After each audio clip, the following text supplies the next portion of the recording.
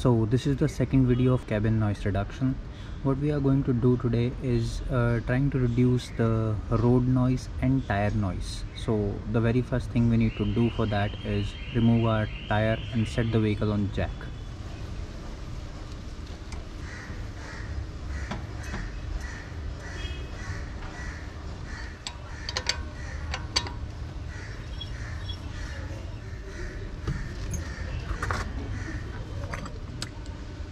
So the very next thing we need to do is we need to remove the fender liner.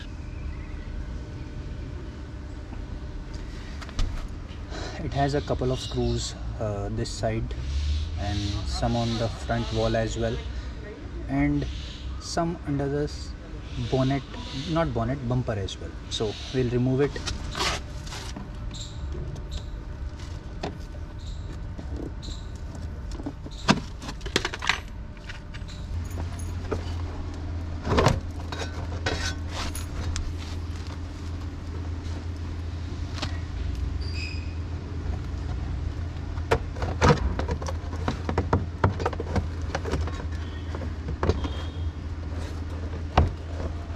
As you can see, we have removed the inner fender liner.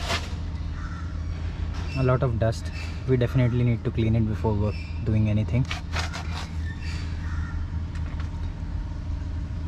So this is the condition. As you can see, this is kind of dirt accumulation, and behind that there is a foam. This is what stops road noise and tire noise from coming inside, but after 6-7 years this foam usually gets deteriorated, and there's one more layer of protection on the behind of inner fender liner. Here is inner fender liner. You can see it is more kind of felt lining, but in a very small portion of the fender liner. So firstly we'll clean it all and then I'll show you what to do next.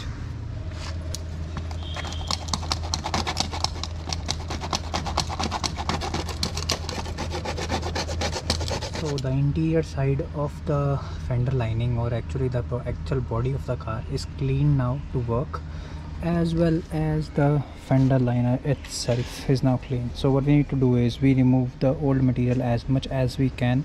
Now we are going to add our own material on the top of it, which is this thermo acoustic blanket. It is actually not the correct application for this thing, but you can use the damping sheets which we use in our audio applications as well. But my concern with that is that's too heavy for the fender liner to carry.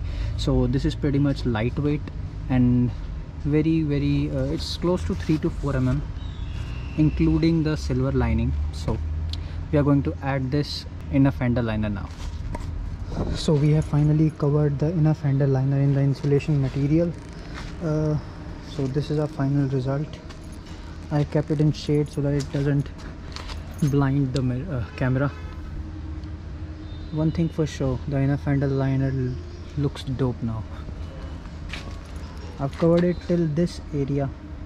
So now what we are left with is to install it back again in the car.